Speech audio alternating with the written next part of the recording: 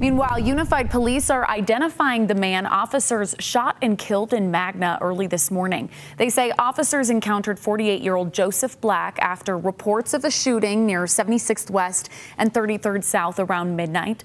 After a standoff at a home near there, they say he walked out with a woman and fired a gun. That happened before she fell to the ground.